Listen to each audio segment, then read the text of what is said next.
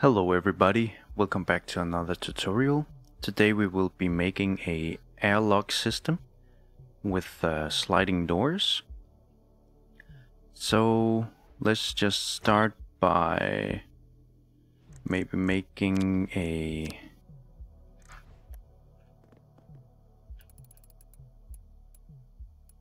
make it 6 and then take it out 5, 6. Yes, should be fine. Something like that.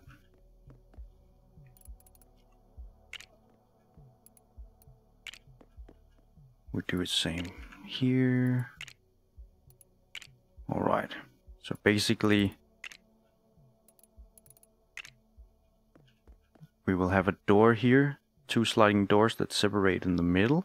You can go in, push a button, the door closes behind us.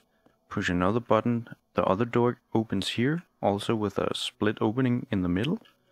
And then we can close it on the outside. Alright, so we will need sliding servos. We will start by putting down sliding servos here. And in this case we are making them 4 long. Like so. Then we put down blocks on the sliders. Like that. On the outside we make a button panel for our outside door.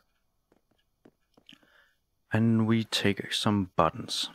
Here we go. So one there. And another one here. We want one on the inside as well. On this side. And also on the other side. Alright. So,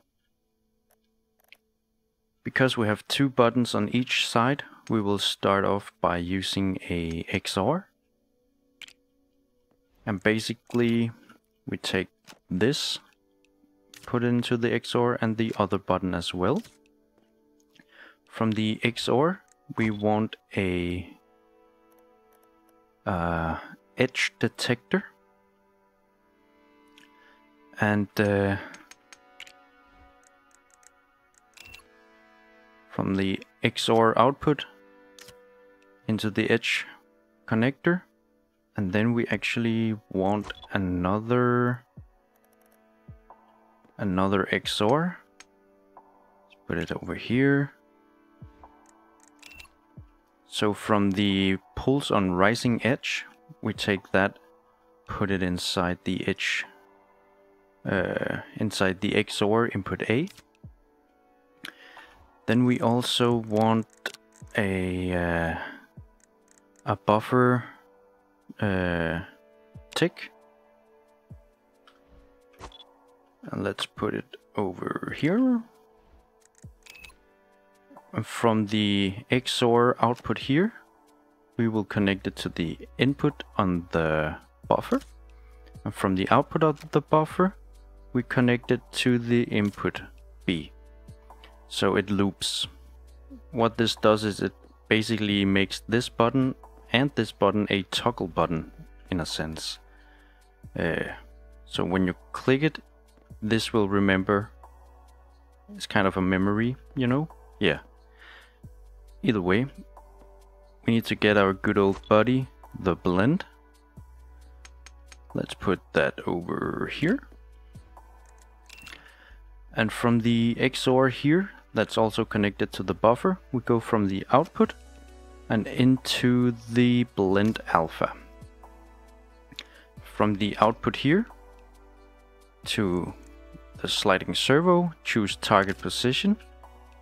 Do this on both. There we go.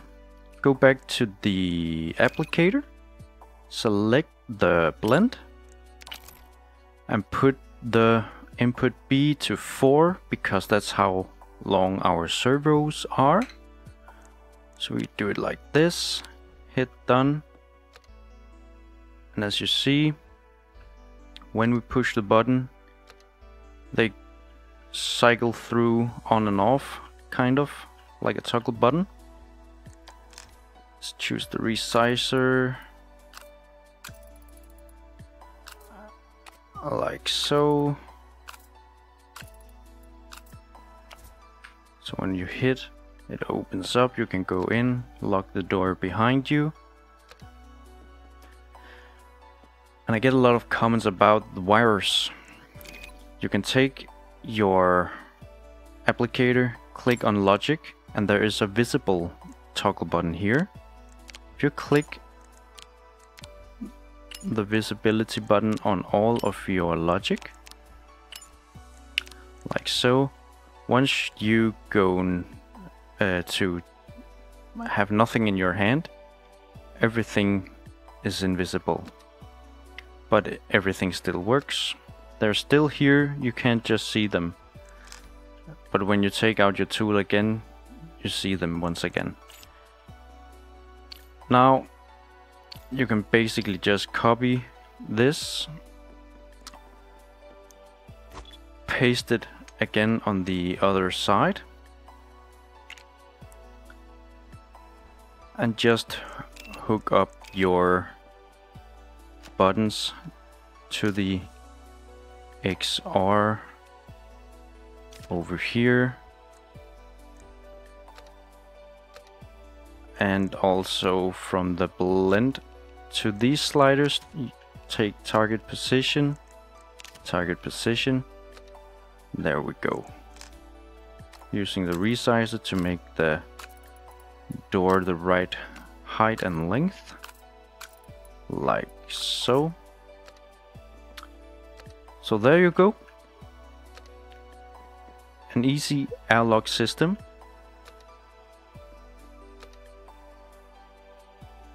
Right? Pressurize the room, open the other door, close it behind you. Alright.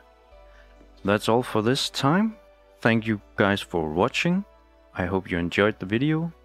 Post a comment if you got any ideas about what I could do next. I'm open for anything, basically. I will see you guys in the next video. Bye bye!